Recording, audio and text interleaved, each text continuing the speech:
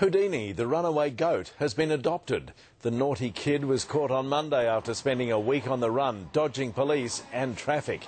Staff at the Lost Dogs home had been caring for her, but today she found a more permanent home.